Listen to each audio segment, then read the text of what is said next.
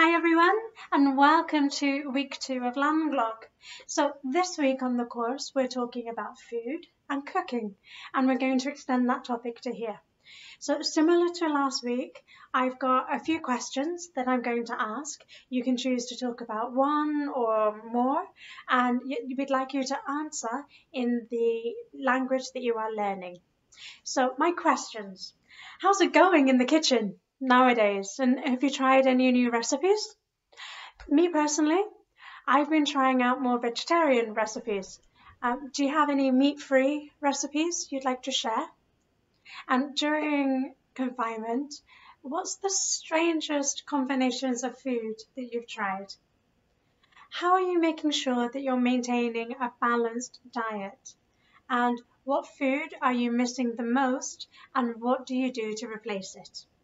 Okay, so we're really looking forward to participation again this week. Last week was wonderful, and we hope to see you here soon.